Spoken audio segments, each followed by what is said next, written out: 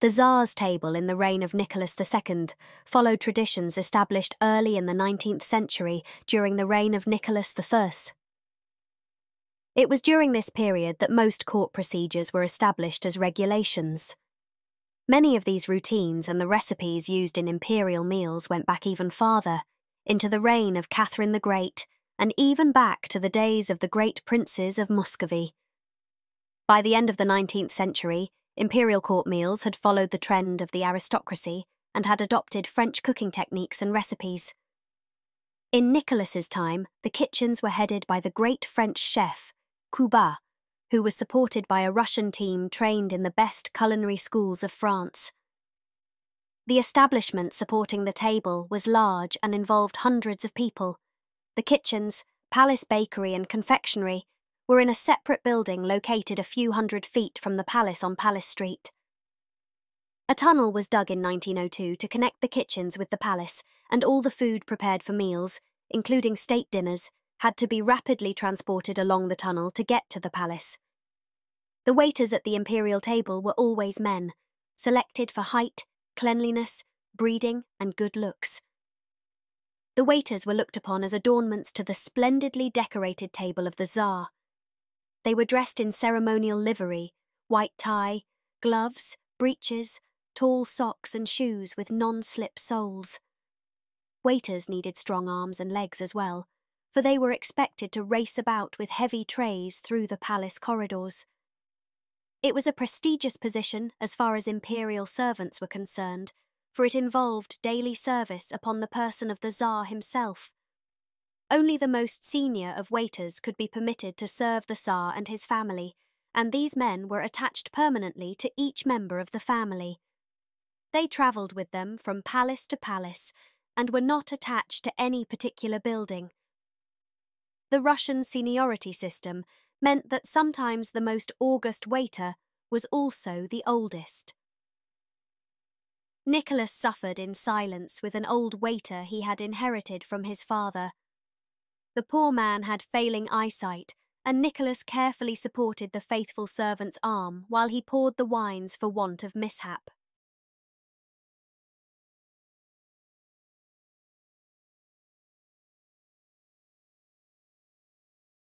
Waiters had the opportunity to discreetly overhear gossip spoken during meals, where tongues were sometimes loosened by too much wine.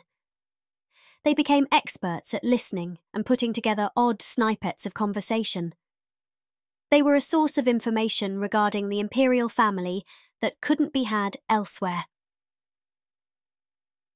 Ministers were known to ask a head waiter for information on the Tsar's opinion on certain subjects. The main course of the day was luncheon, and this was the chief opportunity for formal entertaining at meals. Imperial luncheons began between 12 noon and 1 p.m. According to tradition, they lasted 50 minutes on the dot.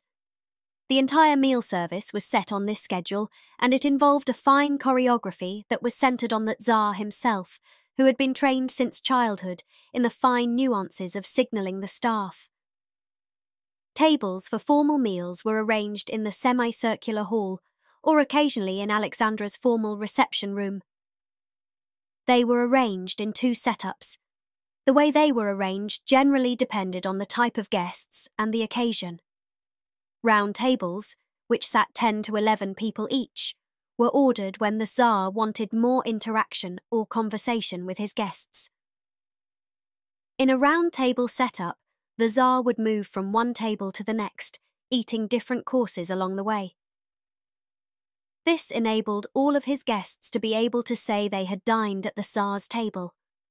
A long table in the shape of a squared-off U was used on more formal occasions. In these setups, the most senior members of the court by position, visiting royalty according to rank, or Romanov. Family members according to age were placed nearest the Tsar and his wife, who stayed in one seat during the meal. This could lead to dreadfully boring conversations, and it was often used to shield the Tsar from people he didn't want to talk to. Hors d'oeuvres, called zakuski in Russian, were usually served in the adjoining portrait hall, or sometimes in the small library. Zakuski were either served buffet style, standing up, or served by waiters with rotating trays, and were a complete meal in and of themselves.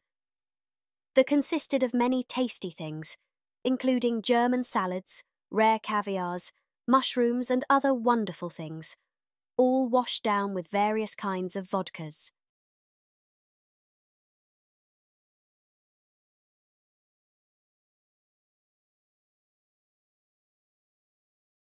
While the guests enjoyed their zakuski, they could see the imperial tables set for them in the next room, glittering with silver, porcelain, and crystal, crowned with candelabra and masses of fragrant flowers.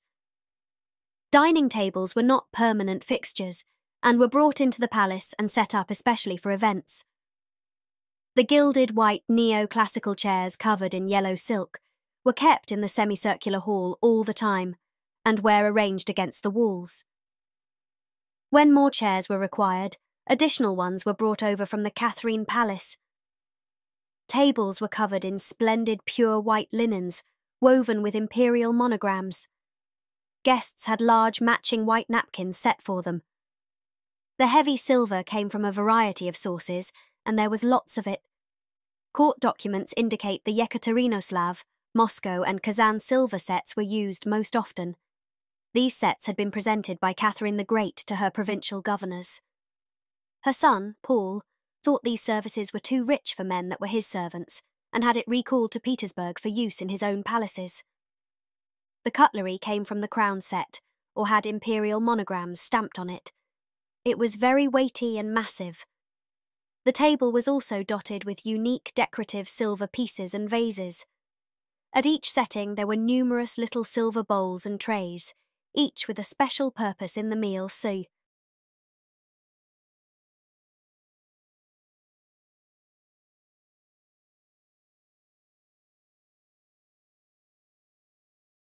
China at the imperial table during the time of Nicholas II usually came from the Gorbaev set. The famous Babygone set was used only once to celebrate the German Emperor's birthday in 1912. Twice in 1909 they used the purple set for luncheons. As a rule, matching china was used for desserts and coffee, but the blue and gilt-edged Tsarskoye Selo china service was used also. Massive quantities of china were ordered from the Imperial Porcelain Factory on an annual basis and stored in the Alexander Palace basement. Pieces were marked on the bottom with the cipher of the ruling monarch and the year produced. Breakage was extensive during meals, plus the china had to look perfect at all times for the Tsar and his guests. Damaged, cracked, or imperfect china was smashed and discarded. Magnificent crystal bowls and settings of glasses glinted on the table. Wide-faced Tsarsko, Selo crystal decorated with enamelled Romanov coat of arms, was most often used for gala events. It too was ordered in large quantities. In the early 20th century, the silver candelabra used to illuminate the table were electrified. Candles and light bulbs were topped with shades of white silk.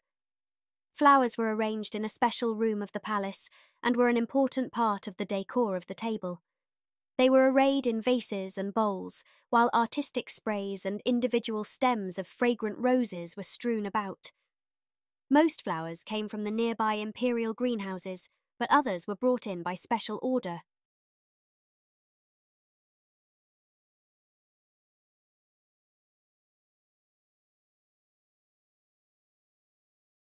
Large baskets thickly filled with rare blooms were set on the table as gifts from guests. They carried elegantly painted ribbons indicating the presenter and the occasion. Guests were escorted by palace servants to their appointed places at table, while court musicians played in adjoining rooms. No one sat down until the Tsar had done so first. Meals were served in 3 to 4 courses and started immediately. The Tsar did not request special foods to be served. Ever since childhood, he had been taught to accept and eat was placed before him without question. His menus were selected by court officials and the chef who were generally familiar with his tastes. Alexandra's meals were prepared and served separately. She was on a special diet established by her doctors and was usually a vegetarian. She strictly followed all of the church fasts as well. The first course was a soup, generally a rich cream soup with small meat pies. Then followed an intermediate course of fish. People who knew Nicholas say he loved oysters, but there is no record of them being served at meals. Perhaps they were part of the zakuski. The fish dish served most often was de Vienna sterlet in champagne sauce. Next came a course of chicken in rich sauces, followed by another course of either beef, mutton, or ham. This course could also be game, such as pheasant, wild goat, duck, or partridge. First-time guests to the Tsar's table were often confused by the service. Each course was served individually and in prepared portions, starting with the Tsar himself. The signal for having one's plate removed was placing your cutlery on the plate and removing your hands. As soon as this was done, your assigned waiter would quickly remove your plate, whether you had completed eating or not. Everyone's plate was removed whenever the Tsar had finished eating, which could be a problem for slow eaters and the last served. Nicholas needed to eat carefully to ensure his guests had all completed the course as well.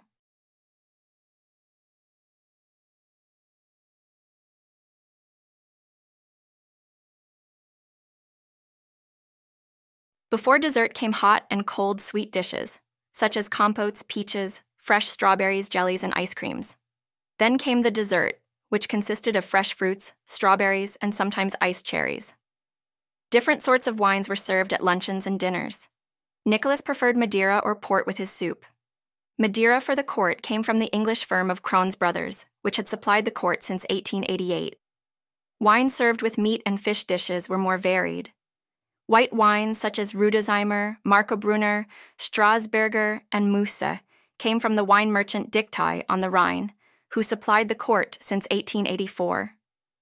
The most preferred of the red wines were Chateau Léoville of 1881, 1887, and 1874, Chateau Lafite, Mouton Rothschild of 1887, and La Rose.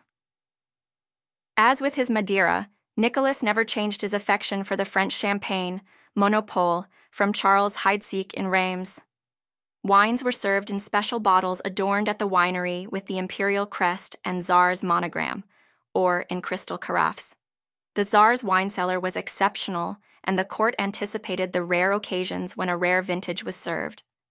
After dinner, coffee was served in the portrait hall with rich tables set with piles of chocolates, delicate sponge cakes of different sorts and shapes, and candies made in the imperial confectionery. On separate tables, there were also an assortment of liqueurs and brandies. Court brandy was usually the brandy of 1875 from Montelot and Hesse. Although they don't appear on the menus, we know from receipts that mineral waters and a wide array of soft drinks were served at table. At some point, even Coca-Cola had made it into the palace, although we don't know if it was offered to guests. As soon as the Tsar left, the meal officially ended. There was no lingering about and sipping one's coffee or going back for another serving of torte before leaving. Servants immediately began to remove everything as soon as the Tsar was gone. Enormous amounts of food were prepared, and there was usually lots left over. According to tradition, whatever was left could be sold by the kitchen staff, and the money earned was their own. Crowds sometimes gathered at the palace kitchens awaiting the potential leftovers from the Tsar's tables. The customers included members of the highest aristocracy.